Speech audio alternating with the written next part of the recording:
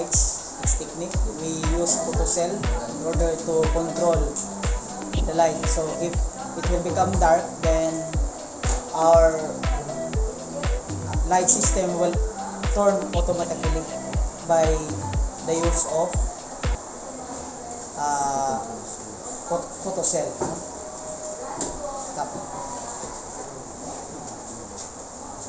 So this is the male plug. In some area or some application, it will be put in the breaker. So the breaker now will act as the supply will go to the breaker in order to protect the circuit. So for us, since we don't have breaker, then we use this one. So this is the photocell. So if we're going to cover this one, it will on. This is our bulb. So as you can see, the connection is that the connection is the other connection is to the black, no, and the other connection is to the bulb, as well as the white of this photocell, no? And the other connection is the red will go to the bulb. Okay, so yan. So white, so this one got the connection in this area in white. Okay.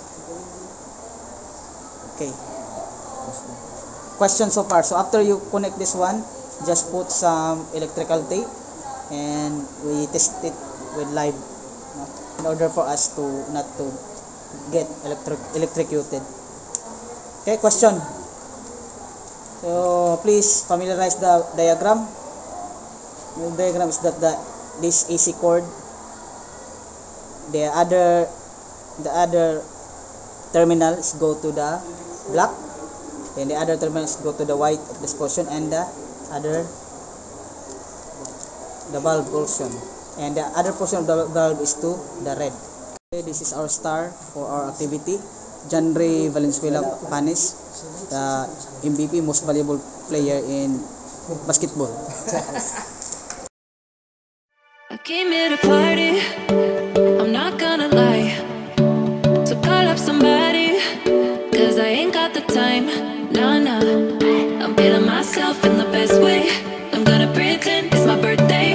Got all of my friends going crazy, cause this is how we do. We'll go dancing in the club on a Saturday night, go driving down Sunset, feeling alright, yeah. Doing anything we like. We'll go cruising down the beach till the morning light, so wild and free, feeling so alive, yeah. Doing anything we like. We on that golden state of mind.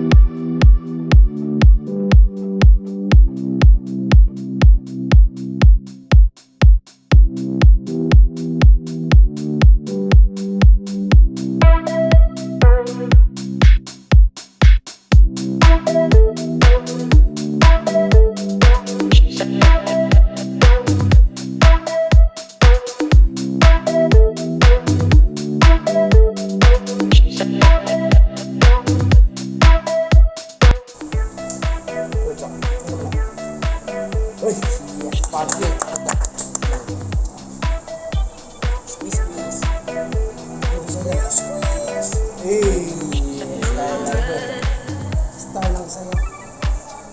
Wow, right? Squeeze! Okay, clap your hands.